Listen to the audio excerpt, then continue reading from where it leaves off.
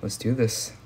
Hello. Okay, hello everybody. Collaborating on a flavor together like matcha could be something really cool, considering that I also love oats overnight. Let's see what we can do. Yeah, we'll have to start off with sourcing the best quality of matcha. Carla, we'll start experimenting with different ratios to find the perfect matcha base, and we'll send one over for you to try. The Japanese matcha was the one. I agree. Sean, what flavors are you thinking of to go with matcha? So in my experience, I feel like matcha goes really well with somewhat tropical flavors. All right, after you try these formulas, let's set another call to see what you think. We should go with the medium mango pieces, the Ceremonio Jeju matcha. Yeah, let's do it. Now we turn it to an FID and see what the subscribers think. And I'm gonna get some of my friends to try it too and see what they think of the flavor. Oh my god.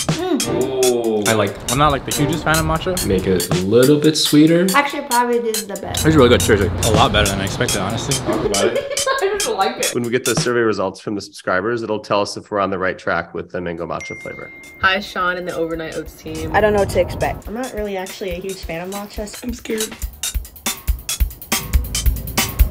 I like it. Oh. Whoa, whoa. I don't know if I like the matcha. Oh, wow. It's really creamy. It's so creamy. 20 grams of protein. But yeah, it was just like a little bit more mango. There you go. Cheers. Cheers. What do you think? Yeah, I think this is it. What do you think? Let's do it.